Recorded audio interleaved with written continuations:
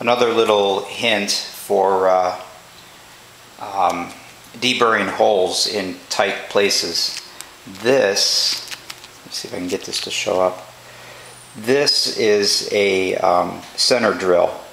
It's different from a countersink in such that it has a tip on it, a straight tip that will go into a pre-drilled hole or a nicely center punched hole to taper it out to this bigger size so you could drill easier.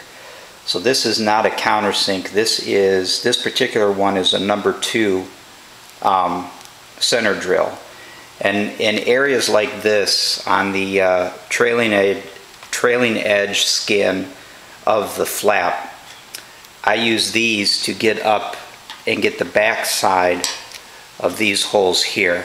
And basically all you do is just put it in the hole and spin it a couple times to deburr the back side. And I like using these because, like I said, they've got that I don't know what you want to call it. I guess you can call it a pilot tip that fits in here quite nice. It's not a perfect fit, but it doesn't need to be because you're only deburring.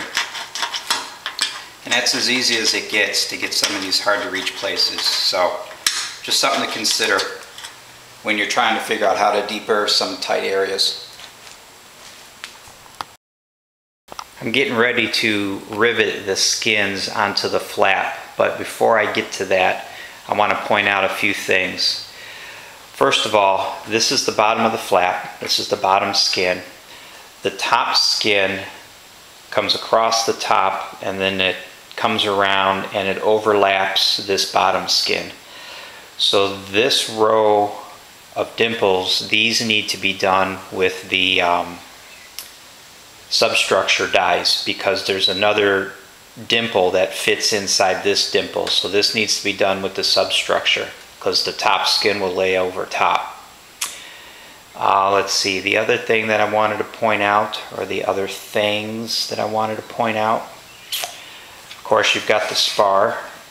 Make sure that you dimple the top of the spar. Again, this will get substructure dies because there's a skin that lays inside. There's a skin dimple that lays inside the spar dimple. And the bottom of the spar gets countersunk because the hinge is going to rest underneath here, so this needs to be flat. So you countersink this deep enough for a skin dimple, but the bottom has to remain flat for the skin, for the hinge. And what else? What else? I think that was the big thing, just making sure that this row gets the substructure dies because the top skin will lay over top of it. And I don't have the top, well, I have the top skin over here. I don't know if it will show, but again, since this part of the skin lays on top of the bottom skin, you want to put a little bit of a break here. You want that little bit of a break along this edge so when you dimple you won't have any gaps here. It won't pucker up, if you will. And I believe that's it that I can think of at the moment, but if I think of anything else I'll come back. But for now I'm going to start riveting. And finally I am getting ready to rivet the spar into place on the flap, which will then of course close up the flap so you won't have any access inside. So double check and make sure you have all your rivets in. Make sure that they're airworthy. If you have to do any drilling of rivets, you got to do it now before you close off with the spar. Make sure that you have your pop rivets in. If you need to use pop rivets, make sure you have those in both on the bottom side of the flap and on the top side of the flap. Just make sure everything is done before you start riveting the spar.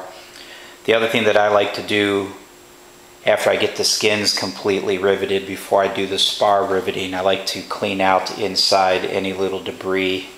I can see some in here still. So I'll vacuum this out a little bit and I'll blow it out with some air before I put the spar in.